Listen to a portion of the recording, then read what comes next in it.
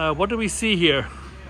Here we're at the front part of the nose section of the SST, and right here you can see it kind of stops right there, but there is the rest of it right here.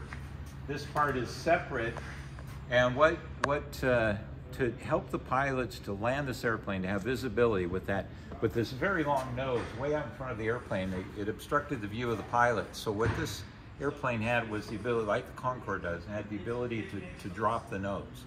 So the nose would act, there's a mechanism that would actually lower the nose so the pilot would have a better view of the runway as they're coming in for landing.